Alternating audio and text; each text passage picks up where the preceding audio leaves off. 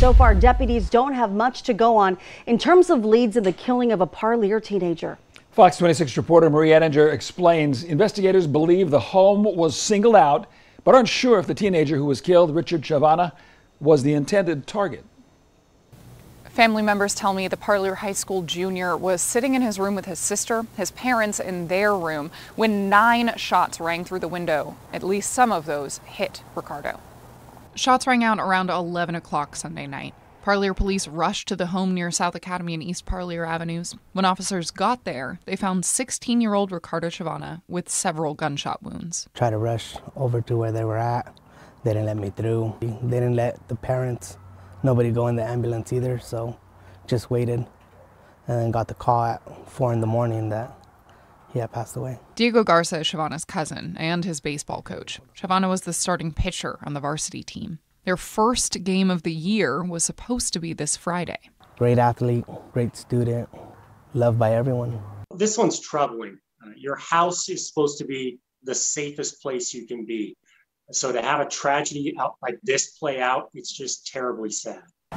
The Fresno County Sheriff's Office is handling the case for Parlier Police. Right now, investigators are going through surveillance video, trying to figure out who did this and whether Chavana was the intended target. At this point, we do not have any motive.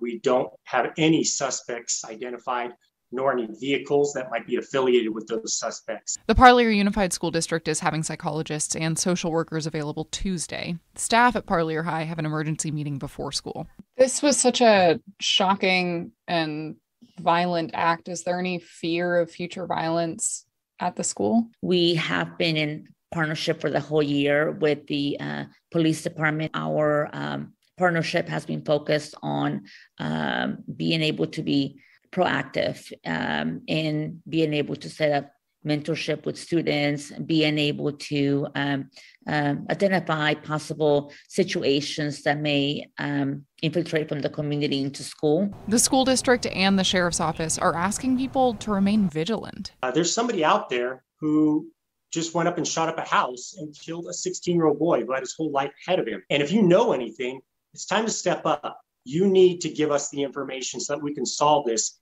because there's nothing to say that this person isn't going to do this again, and it could be your loved one that ends up getting hurt or killed.